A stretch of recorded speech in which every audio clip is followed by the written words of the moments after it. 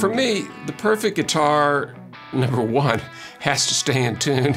That's like a prerequisite.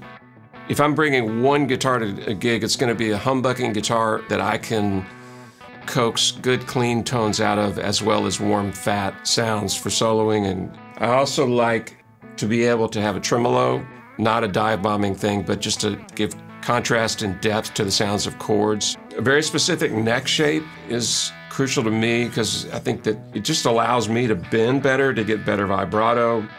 And after a long time of playing PRS guitars, I think we've arrived at that point where I have the one perfect guitar for me.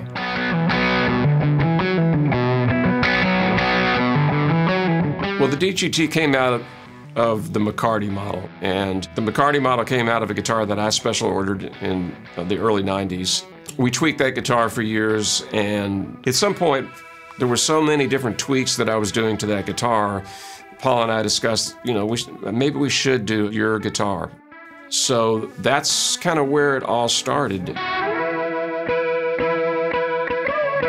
When Bev and Jack called me about doing an SE, I was thrilled because I get emails weekly from people all over the world saying, I would like to have one, but I just can't quite get there. And so the idea that we could come up with something for people like that was really exciting.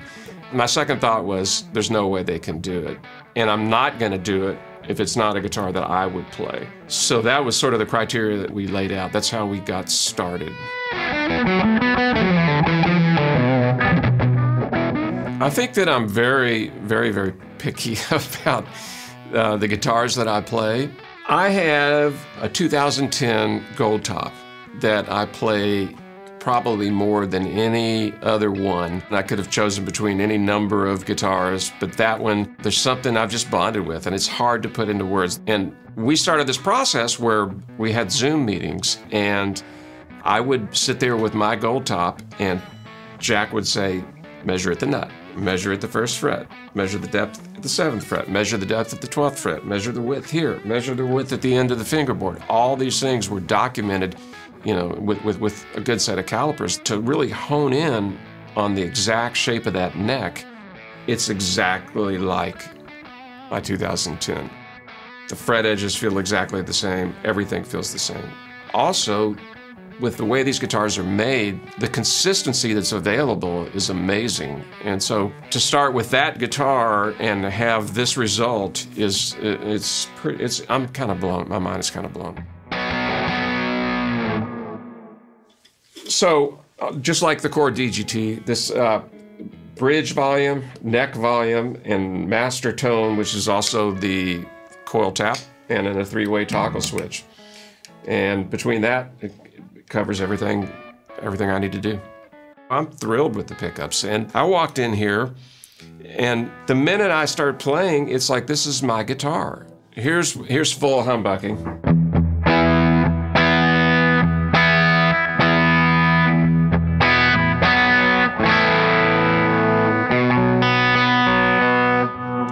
Here's with the coil tap.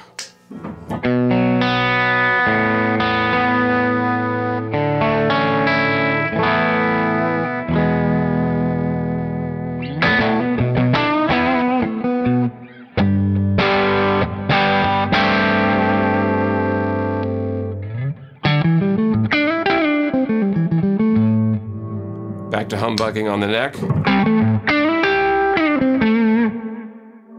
So it's very subtle, but that is good for me. Subtle is good. I don't want too dramatic a change.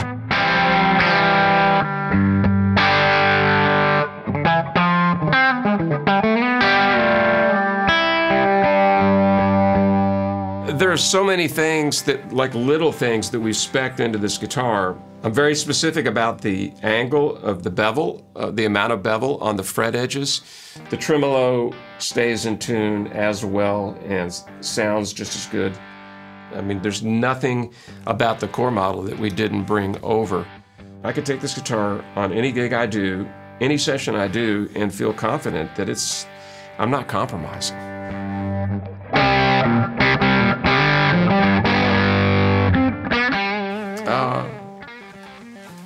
My baby.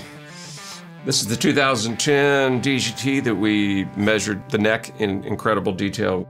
You know, I love fancy guitars, but I'm more of a meat and potatoes kind of guy, I guess. And I just like the sort of simple elegance of the gold top and moons. And if you look at both guitars side by side, they're pretty darn close. I'm incredibly proud of the guitar. I do think that it makes this guitar available to so many more people. Learning guitar is hard.